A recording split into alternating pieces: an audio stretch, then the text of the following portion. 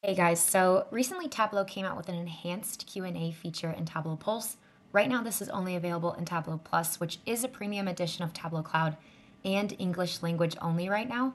This is different from the Ask button that's found on the Insight Exploration page down here right at the bottom. So to access the enhanced Q&A, you actually start on your Pulse homepage where you have the overview of the metrics that you follow. So you'll notice now these suggested questions with each of the data sources. And when you select to ask those, that's what opens your enhanced Q&A. So let's go back. I want to go to my load time metric. So on this metric, I have three adjustable metric filters. I have department, I have workbook, and I have view name. So this is important because the more context you give, the smarter the AI side of Pulse can become. So make sure you add fields here that can be of value, and maybe even think what will someone want to ask, and then see if you can add a field that would make that question easier to ask. So let's go back. And I'm going to go ahead and select that suggested question.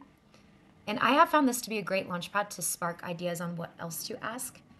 And it's giving me a quick snippet overview on load time performance from this quarter with even images that I can select to open with a nice load time by my views. So that's pretty nice.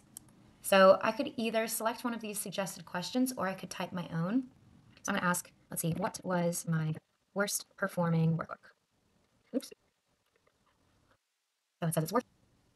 The worst performing workbook in terms of load time was employee engagement.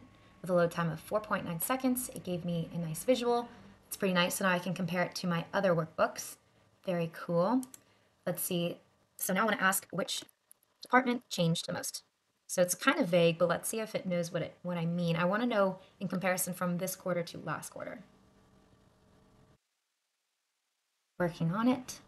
So it says the HR and development department experienced the most significant change with the load time increasing by 12.8 seconds compared to last quarter. Very cool. So these answers are great because they're straight to the point. I don't have to dig through a dashboard to find the answer.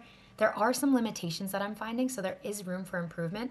But in my opinion, this is an improvement compared to the experience with the Ask button feature on the Insight exploration page, where it felt like I could really only ask these suggested questions, but now I can type my own. So this enhanced Q&A feels more like a conversation. So this is definitely worth checking out and experimenting with. And I'm excited to see where they take this feature, so stay tuned for more feature release updates and Pulse tips. Thanks.